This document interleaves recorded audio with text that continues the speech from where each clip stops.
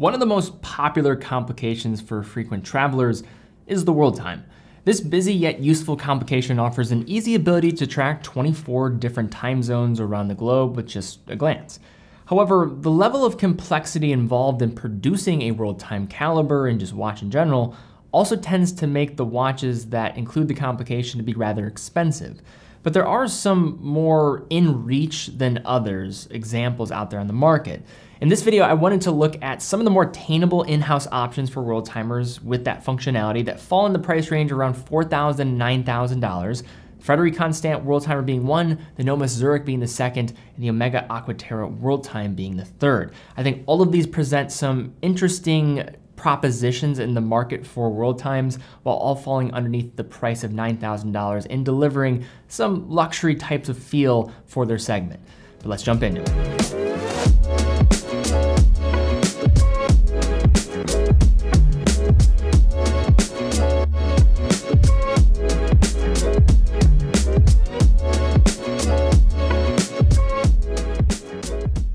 Now, before we jump into this video, we're only going to be looking at 3 world time watches here. So if you want a more dynamic list that has a wide array of different watches, different price segments, and understanding the world time even further, I would definitely recommend checking out our recent write-up looking at a ton of different world time watches that are available in the market. Could be a great jumping off point in addition to this video and helping you think about maybe adding a world timer to your collection. I'll have that in the description down below. So as a starting point, it is important to address that all the watches in this video have a different way of showcasing world time functionality, with a couple of these watches with the OMEGA and NOMOS offering world time function by way of utilizing a GMT movement to allow the user to monitor all 24 time zones with just a glance. But believe it or not, the model with the most flexibility of setting as well as coming in with the lowest price is the FC Worldtimer. So let's go in ascending order. We'll break down each one of these watches and then discuss how you will set the time. And then at the end, just talk about some general pros and cons when you're looking at all of these watches. Now, starting at an impressive $4,000 or so, we have a relatively new offering from FC, a brand that has lived underneath the Citizen Watch Group since 2016, but has Swiss roots dating back to 1988.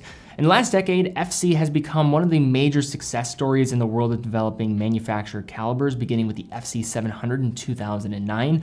However, one of the most impressive offerings has to be with the FC 718 in this world timer, as it offers one of the easiest world time settings I've come across, with all the functions being operated with a single crown. Beginning with the FC on the wrist, we have a case that measures at 42 millimeters in diameter, 12.1 millimeters thick, and a 48.8 millimeter lug to lug. This set of dimensions is not small by any means, wearing similar to a 41 millimeter case, yet has a thickness that will slide underneath dress cuffs. The rounded case is polished on every visible surface, extending to the step bezel and lugs that contain the 22 millimeter alligator strap with contrasted stitching, complete with a well-executed and signed buckle. At 3, a large push-pull onion-style crown rests in the usual position, pairing with the screw-down case back to secure this model's adequate 50 meters of water resistance. So beneath a dome sapphire crystal, we have a well-executed world time dial display that presents in the traditional FC fashion. Starting at the outskirts, we have a rotating ring complete with 24 city names printed primarily in white over a dark blue background. Just within, the constantly rotating ring is broken into white and blue sections to represent the day and night hours and demarcated with legible 24-hour markings. At the center, the dial offers its biggest move with a 3-dimensional relief of a world map. Applied indices are also here, each with some luminescent material as well as polished silver handset and complete with lume as well. While the lume is nothing special, it does add some nighttime utility to an otherwise more dressy appearance. At noon, a raised brand word mark sits opposite of a prominent subsidiary date, which, while visually interesting, does obfuscate the lower portion of the dial to some degree, theoretically reducing the world time capabilities if you needed to read a time zone in that displayed area. So flipping the watch over, we have an exhibition caseback showcasing the previously mentioned FC 718. Now, although the finishing techniques are rather industrial, this watch sits in a range where the standard is an off-the-shelf Bosch caliber that are not always the easiest on the eyes. Now, the 718 exhibits unconventional architecture that distinguishes itself with a recessed outer channel around the central bridges to fit the larger weighted edge of that skeletonized rotor. The golden rotor features fine grain and raised written elements with machine perlage on the base plate and outer bridges, blued screws, and circular wave pattern at the movement's upper central bridge, with lightly polished facets on the bridge edges. In addition, all the operation of this movement and the watch's function are conducted at the crown and without any additional pushers, as is the case with many Worldtime watches on the market. And compared to the other two watches in this video, which are both quite a bit more expensive, this watch features the truest execution of a Worldtime watch that operates in a similar fashion compared to examples from high horology brands. In terms of the general specifications here for this movement, you have a 28,800 vibration per hour beat rate, 4 Hertz, does feature hacking and hand winding, hacking stop in the second hand when you pull the crown to the farthest position, and does have a power reserve of 38 hours, so a little bit weak on that end. For setting of this Worldtime, you first would begin by pulling the crown to the farthest position to set your local time in the proper point. Then from there, you would push the crown into the second position to change the setting of the proper date by rotating clockwise, and then setting the city disc with the local city at 12 o'clock by going counterclockwise. With this, you then will have the ability to track all the other time zones easily, with all of this being done with that singular crown position, which I have to say is probably the easiest to set of all of these, while still getting that independent function of the 24-hour scale as well as the cities. Now, jumping up around $2,000 to our next price tier around $6,000, we have the Zurich Worldtime from NOMOS. Now, NOMOS was officially registered in Glashütte, Germany in 1990, only 2 months after the fall of the Berlin Wall, with its first collection of watches debuting in 1992. In its early years, NOMOS built watches using off-the-shelf Swiss calibers before later opting to bring movement production in-house in 2005, after third-party movement supply from ETA became insurmountable in its challenges. Despite many knowing the brand for their entry-level options from the likes of the Orion, the Tangente, the Ludwig, and the Club models, the Zurich is one of the prime examples from NOMOS's mix of creativity and stellar watchmaking with its use of the DUW 5201 on the inside. Now, beginning with the case, the Zurich comes in with a pleasing set of dimensions, including an almost 40mm width paired with the slimmest 10.9mm thickness of the bunch here. As is sometimes the case though with NOMOS, the lug-to-lug is relatively long, the Zurich measuring here at 49.4mm from this metric, making the watch wear closer to a 40.5 to 41mm case. So like the FC here, we have a polished case presentation spanning the slender bezel, vertical case flanks, faceted angular lugs, the crown, and pusher at 2 o'clock. The watch of the three leaves the most to be desired in the water resistance department with a rating of only 30 meters, but without question, this is the watch that feels the most dressy in comparison.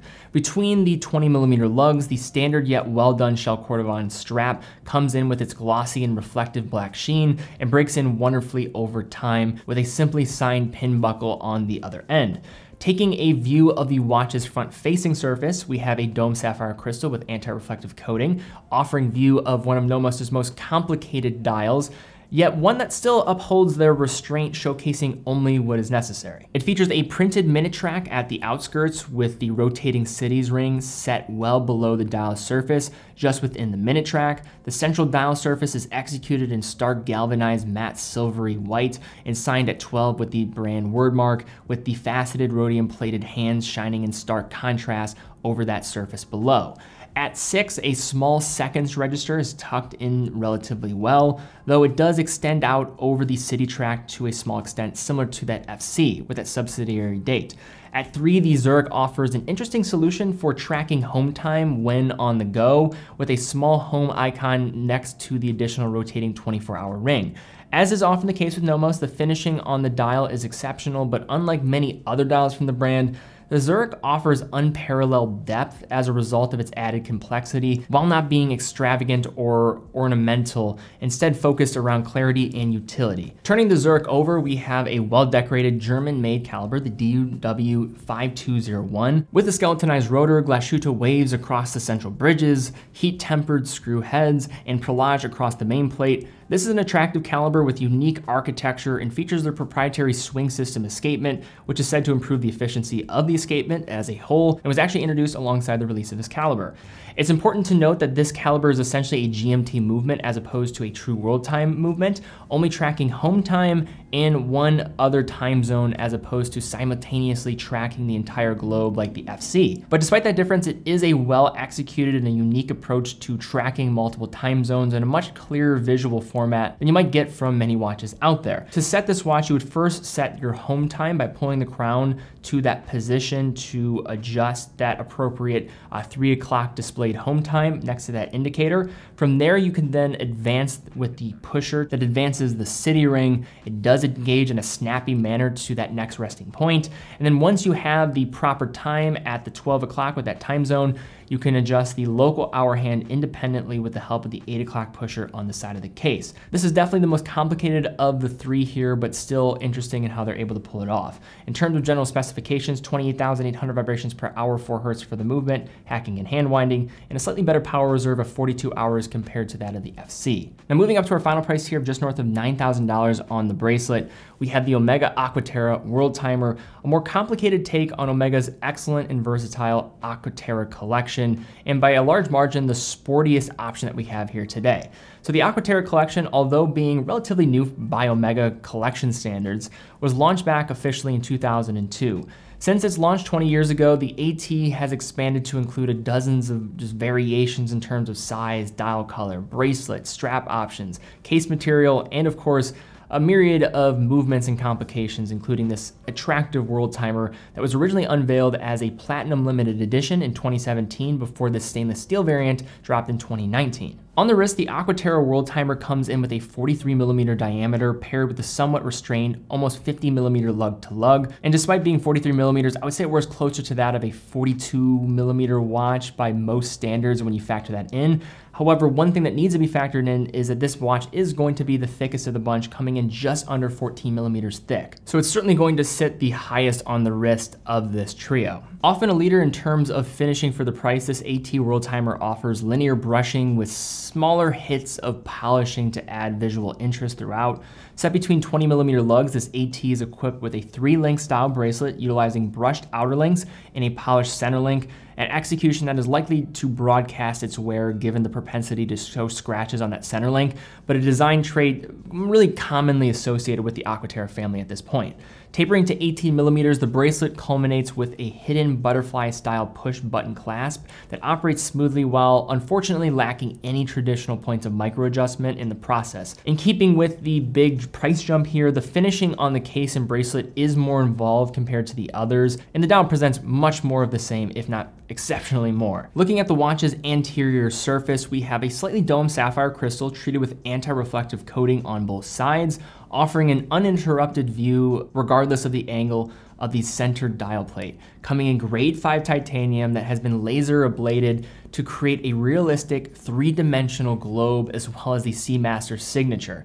Just outside the globe, a 24-hour ring made of hezolite, so nice cool hidden detail there, rests below the sunbrushed blue primary dial surface and is split to show the day and nighttime hours. Although the cities printed along and between the faceted applied indices on the outside are fixed to the dial, the cool feature here is that the realistic globe at the center helps with the orientation and finding the proper city in a much more geographically pleasing manner, as the city will line up in its general location on the globe at the center. A standard Aqua Terra style handset manages the time-telling duties with a date window neatly tucked into the 6 o'clock position, and capable lume is present on the indices and hands, though it does not glow to the most impressive degree compared to some other offerings from the brand, as well as the Seamaster collection. Now turning the watch over, we have a screw-down exhibition case back that combines the aforementioned screw-down crown and achieving the 150 meters of water resistance here, so by far the best of this trio. Inside we have the in-house caliber, the 8938, which is a well-finished, just movement for the price, though it's not leaps ahead of others in the finishing department. It showcases an array of spiral waves on the rotor and other movement components and machine engraved text.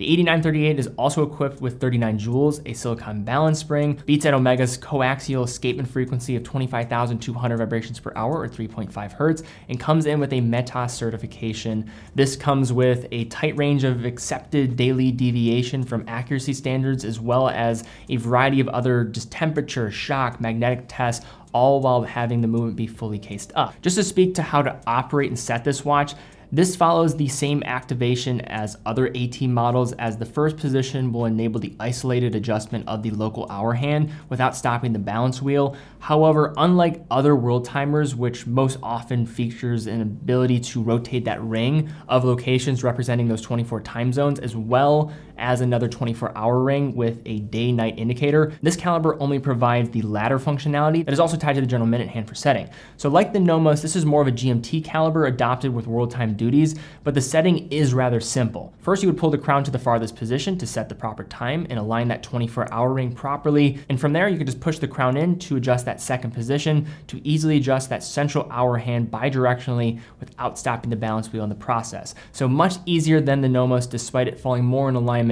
with that type of operation and movement. So in terms of general operation, we have 25,200 vibrations per hour, 3.5 hertz. It does feature hacking and hand winding, and the best power reserve of this trio for 60 hours. So now with the general just breakdown of these watches out of the way, let's talk more about the pros and cons associated with all of these watches. And if you're somebody looking for that Worldtime watch, what should you consider when looking in the direction? I think all of these are leaders in the price segment that they occupy when it comes to Worldtimer functionality. These are complications that can start to really extend to a high price range, but I think under $10,000, these are some of the ones that quickly come to mind. First, beginning with the FC Worldtimer, I think the number one thing working against this watch is just the general branding. I think FC is maybe not as highly regarded as, of course, an Omega, but even a NOMOS. I think from an independent watchmaking perspective, NOMOS has really been able to carve out a nice reputation and having a very unique design identity. FC does struggle sometimes pulling from other brands when you talk about high horology brands and emulating the same looks at a more attainable price. I think that for some could be a plus, but for others that might diminish maybe spending $4,000 on a brand like FC, despite there being a lot going for it when it comes to the functionality of the Worldtime. Finishing of the three, probably going to be leaving the most to be desired. Not crazy behind on the dial compared to the NOMOS. I think the movement is also somewhat in the same ballpark and pretty well done for a $4,000 watch. But comparing that globe here, at the center compared to that of the Aqua Terra, it's not even the same sphere, but we also are talking about a watch that's double the price at the end of the day. So kind of have to keep all that in context. But on the flip side, I think if you're just trying to get into the world of Worldtime complications, true Worldtimers have an easy ability to set the watch with a single crown position. This is going to give you the most complete ability to execute this at a most attainable price possible. Next to some of the flyback chronographs that FC is doing, this is probably one of the more intriguing offerings from the brand, just because if you look at the competition, what other Worldtimers are there that are going to be out in the market for sub $5,000 that are going to give you this ease and of complexity when it comes to setting that time with a single crown? That is very well done. You don't even have additional pushers. It's very intuitive on how to set this watch and just navigate it. I think that's the main reason why you're kind of dealing with more price and trying to get into this complication in the most true way on the tightest budget. Now transitioning over to the NOMOS Zürich. Speaking to some cons here, this is a GMT movement at the end of the day.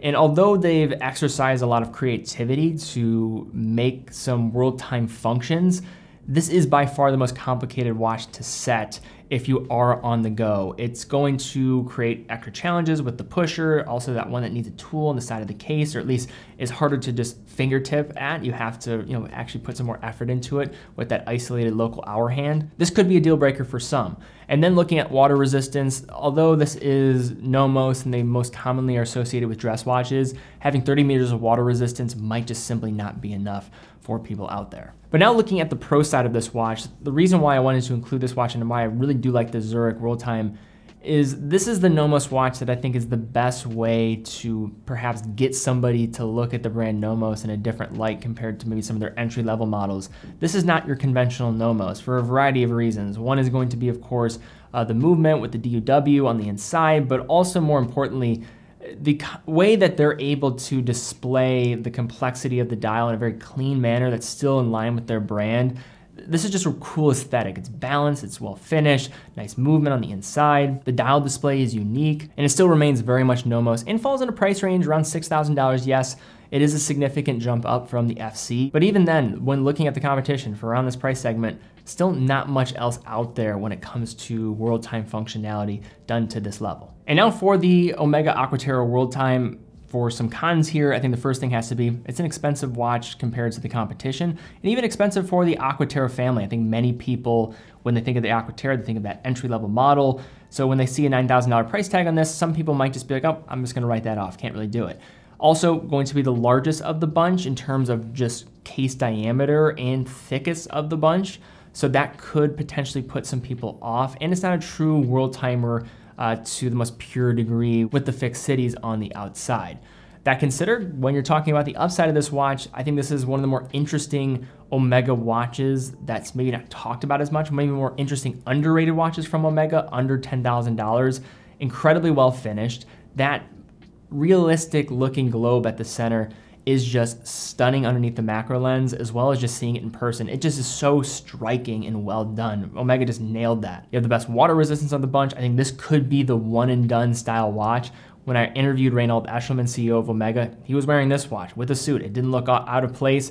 I could just see this being that traveling businessman watch that you could just grab anytime and it would not look out of place. And although the finishing across the board, I would say, is more substantial, even where the movement might not be leaps ahead of the competition for these three here, it still is going to get some other specifications to go along with it, with that 60-hour power reserve and that METAS certification with nice, just fine-tuned accuracy as well. But all right, guys, that is my video looking at these three fantastic Worldtime watches in the price segment of under $10,000. Of these three, which one would you pick? What do you think has the best presentation of value and makes the most sense for a variety of people out there? Love to see those comments. And is there another watch that you would consider in this similar light alongside these three watches that somebody else should also consider? Also, be sure to check out that Worldtimer blog down below if you want even further information on Worldtimers, different watches out there, pretty in-depth analysis of different watches that are on the market that you can check out. Also, be sure to check out TeddyBaldassarre.com, full authorized dealer of 30 brands, quick and fast fulfillment, dedicated customer support, and a full factory warranty for all the products that we offer. But all right, guys, thank you again so much for watching. Be well, and I'll see you all very soon.